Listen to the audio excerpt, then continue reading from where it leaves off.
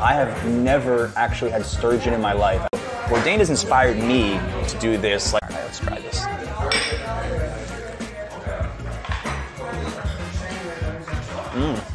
Now I understand why Bourdain liked this so much. It doesn't have as strong of a flavor as the Nova, and as he described it, it has a bit of like a buttery taste to it.